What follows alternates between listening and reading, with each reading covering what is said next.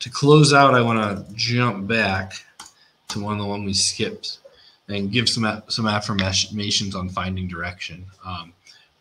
We had said at the beginning, right, that we were going to kind of go over a little bit from our previous How to Build a Local Organizing 101 session.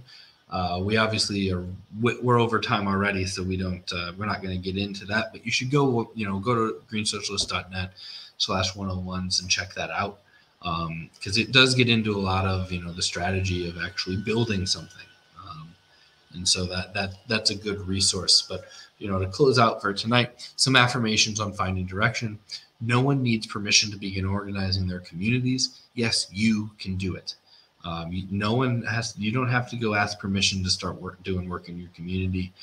Just start doing the work, and if you build it, they will come, type thing, right? Good organizing is first and foremost built on trust and real relationships. Working class people rightfully don't trust politicians. Actions, not words, are what matters. I can't emphasize this enough. Right? In electoral politics, we talk about touches, right? How many times you need to talk and you need to interact with a voter before they vote for you. But beyond that, right?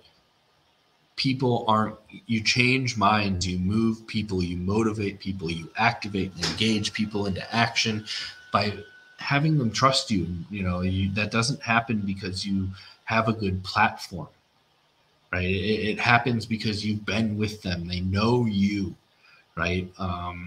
The platforms don't mean anything. Political platforms really don't mean anything. Right, 94% of Democrats support Medicare for all, but the Democratic Party as an institution doesn't. Right, same thing with climate change. Same thing with police reform. Across the board, we're seeing we see the base of the Democratic Party supporting policies that the institutional party and the politicians that lead it are nowhere near where their base is, and they're the ones who lead. Right, the base gets left behind. So if we want to change people's minds, we've got to get there on the real relationships. Don't let yourself get overwhelmed. Start with one or two things. Andrew Hager had asked about, getting it together and learning to quit procrastinating in the chat. That's the key one, right? Capitalism is nearly total in our world. Right? It's not just an economic system anymore, like in the days of Marx. It's completely melded in with culture, and because of that, like nearly every aspect of our society needs radical, transformative change. And I don't even want to call it radical, right? It's capitalism that's radical. It's capitalism that's extremist, right? It's capitalism that's oppressive and exploitative. But we need transformative change through basically every part of our society. And that sets us up as independent socialist organizers to feel very overwhelmed, to not know where to start, to pick up too much because we just have to do something. Start with one or two things. Start with something that's achievable and let it snowball. Right? Don't start with the thing that you're never going to do. Don't take it off your list, right? It's the top of the list. You need to build a ladder of rungs that you can step up to get to that point. Make sure you do the prep work and planning. If you're already shooting from the hip, it's hard to be effective. Decide on measures and metrics to determine if the action was successful. Super important to Greens, especially in electoralism, right? If you run for office and your only metric is did I win or lose, you're most likely going to lose, right? And I don't mean just the election, but I mean overall, right? You're not going to benefit from that run. You need lots of metrics and lots of kind of lines of what a win is. We need to reevaluate what a win is, because this is David and Goliath, y'all. Like we're not going to get that one shot kill with the slingshot every time. We need to build up. We need to organize. So we need to make sure that we're setting achievable goals and stepping stones that can get us to that point, that we don't need that one lucky shot with a slingshot, right? Where we can come and actually stand our own. There's no one method to organize, learn, and adapt ideas from others. Do what makes sense for you, your community, and your goals, right? I mentioned earlier the the old dead guys, right? They've still got some good ideas we can learn from, right? And some of the things that worked for the old dead guys won't work for us today. And some of the things that didn't work for the old dead guys will work for us today. And some of the things that will work for us today, the old dead guys couldn't even envision because the world is so different, right? So we've got to be able to adapt. We've got to be able to learn.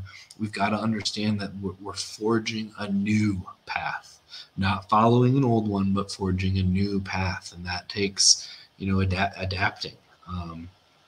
And there are very few resources like this, right?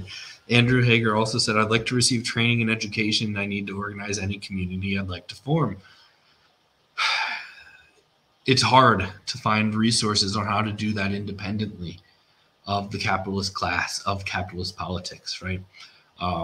Most resources are oriented towards not-for-profits and advocacy groups. So just like the one above, right, when we said we need to learn and adapt, we don't ignore those things, right? We look at those things that have been put out. We look at the tactics that are being used, and we adapt them to our own needs. We adapt them to what we can do, right? We talked, if you go back and watch our first 101, like we just kept repeating this point. You know what I mean? Over and over and over. Because we're like, we were talking about things like William Foster's organizing in the steel industry, right? It's a 100-year-old text about how to organize in a manual labor job. But it has some great methods on how to actually grow an organization that we can apply to our independent political organizing. We just kind of have to like tweak it a little, right? You know what I mean? So we really have to, the resources aren't out there. So we really got to go up to that previous one and be adaptable, right? It's like when people ask what news sources people read, like hopefully all of them, and we're able to filter, right? We're able to read through the lines. We're able to read biases, right? That kind of thing. So, those are some affirmations to close out. Garrett, do you got anything? Yeah.